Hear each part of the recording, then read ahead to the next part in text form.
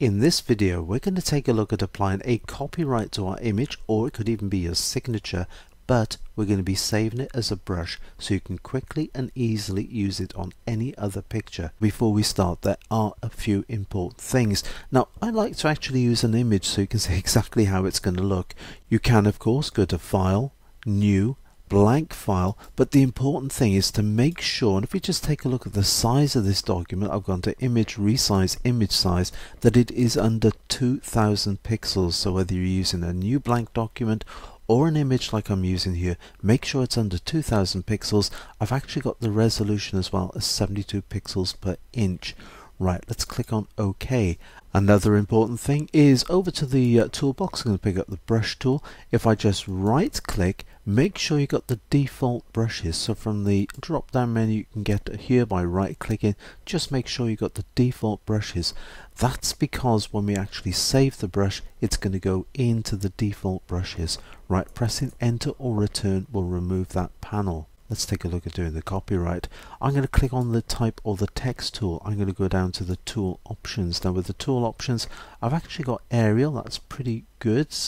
Yeah, 101, that's probably a bit big for this. So I'm going to change the size to 72 pixels. I'm going to click on the center here, and we're now going to put in the copyright symbol. Now if you are using a PC, hold down that Alt key. Holding down the Alt key, good. Now type in on the numerical keypad, pressing 0169. That is 0169. If you're using a Mac, press and hold down the Option key. So hold down the Option key. Now press the letter G. Pressing the letter G will give you the copyright symbol. Then press the space bar. I'm going to use Devro Photo FX. You can put .co.uk if you want to put your website or whatever you want to put in. But for a copyright, I'm also going to put in the date, which is 16 for 2016. Next, click on the green tick. Oh, over on the forgot to show you the layers panel. You can see there it is there. It's showing it as layer 1. This means it's not yet committed. That's why we got the tick here. But if you just double click on the actual T, that has now committed it, and you can see it is showing a copyright symbol and what we've actually put into it. But we can still edit it. Let's just double click on the T. You can see it is now highlighted. This means we can do lots and lots of different things. For example, if I press down Command or Control, we get the transform type tool that comes around it, so we can make it bigger, we can make it smaller, you can do whatever you want to do with it. Let's make it a little bit bigger like that. If you want to change the font, just come to the drop down menu here and select one that you may think will be pretty good for your, if you're using a signature brush for example, you may want to try something a little bit flashier like that, the handwriting one. That could be pretty good. The other thing you can do is if you just highlight everything, just highlight a little bit. Now use Command A or Control A, so you've highlighted the entire word in here. Now using the up or the down arrow, you can scroll through until you find a font of your choice. Now I want to go back to Arial, so all I need to do is press the letter A. That's taking me back to the A's. Now I can just scroll down using that downward facing arrow until I reach Arial. There it is. Job done. Right, click on the tick and there it is. I'm going to switch off the background layer. I'm going to come up to edit. Right, click on define brush. You then get brush name. No, I don't think we're going to use that one, so I'm going to just type in copyrights and click OK. Now that has saved it to the default brushes. That was the other reason for showing you. I'm just going to press delete, by the way. Delete this layer. Yep, I'm going to click on that, which has now brought back our background layer. Pressing B on the keyboard, I will come over to the toolbox, clicking on our brush, and if I just come down to this, you can see there's our default brushes. What I will do, bring my brush over here, I'm going to right click. The reason for doing it this way is, one, I prefer doing it, and two, I can show you as you scroll down. This will be exactly the same as you do it here. As you scroll down, there it is, the very last one is showing you the copyright. That's the name we gave it. There's the size of the brush. Incidentally, if you right click, you can rename it or you can delete it, but I'm going to leave it as it is. Clicking on that, there it is. I'm going to press enter or return, which will remove that panel. Right, now that we've got our brush, the other important thing is to put in a new empty layer. So when we use the brush, we're going to put it in on a new empty layer. That's the size of it. It is a brush after all, so we can now use the left hand square bracket to make it smaller, right hand square bracket to make it bigger. I've got black as the foreground colour. If you've got any other colours, just press D on the keyboard. That'll restore the default colours. I want to put this in, I think white would look pretty good, so I'm going to press X on the keyboard. So now white is the foreground colour.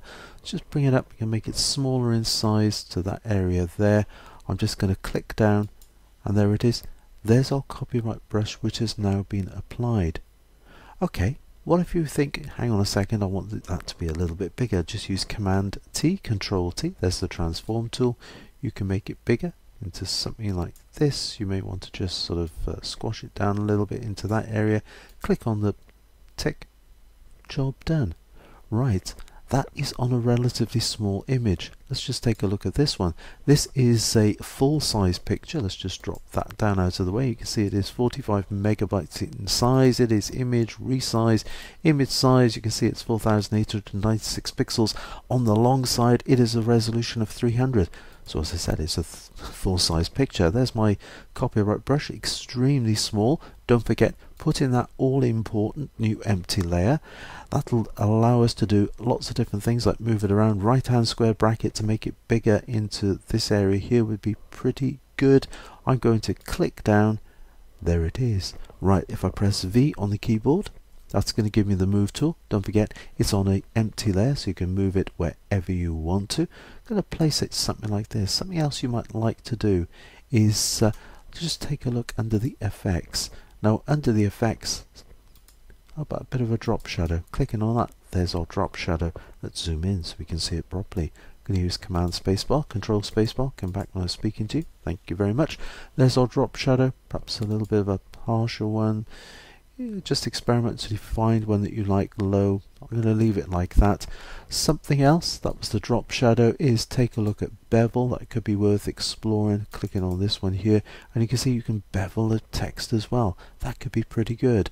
Right, let's go back to layers. Something else you might like to try is change the blend mode from normal to overlay. This will allow you to actually see through that text as well, which can be pretty good. If I just move that around, you can see you can look right the way through it. Don't forget Command T, Control T. You can make it bigger as well if you want to. That's going to scroll it around, so just be careful of that. You can make it bigger, you can make it smaller, so you can resize it even with all those effects applied to it. Using Command 0, Control 0 to go out to fit on screen. Let's just move that into position.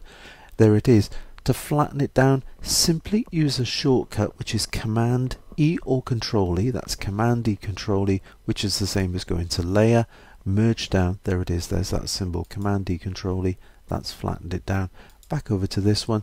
Yeah, we can do all the same sorts of things, but yeah, I like it there. Perhaps just reducing the opacity, just to blend it in a little bit like that, so you're not distracting from the picture. There it is, Command E, Control E. Job done. There you are. You are now have your copyright. You now have your signature applied to your picture. Go on, give it a go. Until the next time, it is happy imaging, and take care.